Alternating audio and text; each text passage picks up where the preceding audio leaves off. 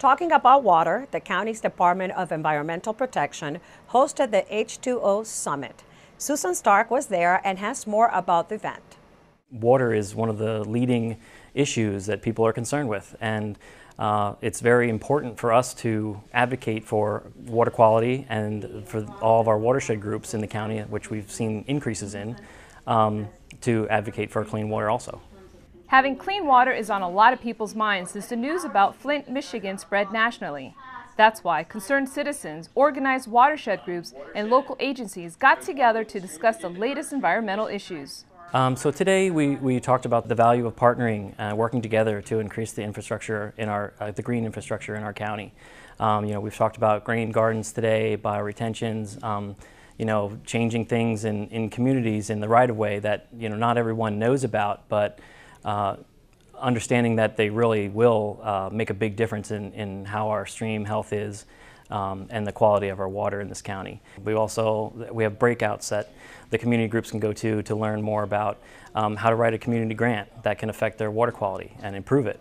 How can they learn more about the pesticide law that just was adopted in the county that will be unveiling.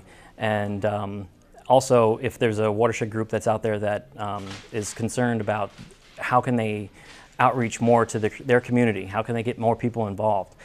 We have a presentation from the University of Maryland on auditing an outreach program. How do you get more diversity and how do you reach different groups to more about water quality and have them be engaged.